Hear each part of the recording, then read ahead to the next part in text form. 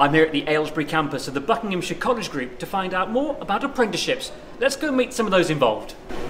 And I'm with Sarah Harding, who's head of the workforce development. And Sarah, for those who don't know, how does an apprenticeship actually work? So, as an apprentice, you will be fully employed by the company that you work for. You'll be employed for at least 30 hours a week.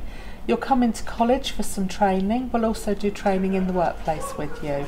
20% of your time will be spent off the job, so you'll be training, you'll be learning, you'll be being coached and mentored, gaining new skills to put towards your apprenticeship.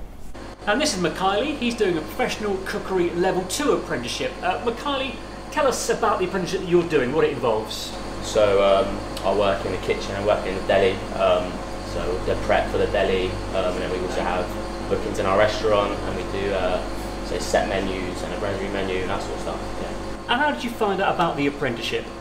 I found the apprenticeship on the apprenticeships page on the Bucks College Group website. And what about employers who have an apprentice in the workplace? What's the benefit to them? So the benefits to the employer is they can employ a new member of staff, they can give them new skills, they can also offer an apprenticeship to an existing member of staff, so it doesn't always have to be someone new. So someone who's already working with them, if they want to invest in them, offer them the opportunity for training, then they can also do an apprenticeship.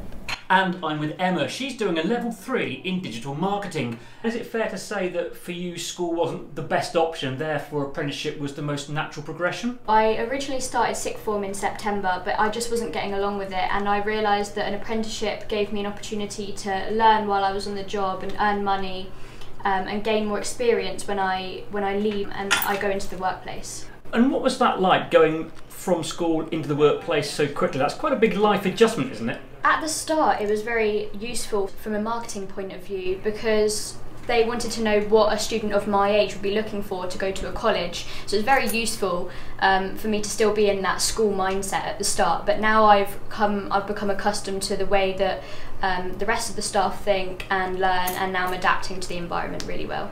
And where do students go to do the training? So the training is offered at 2 of our campuses at Aylesbury and Wickham.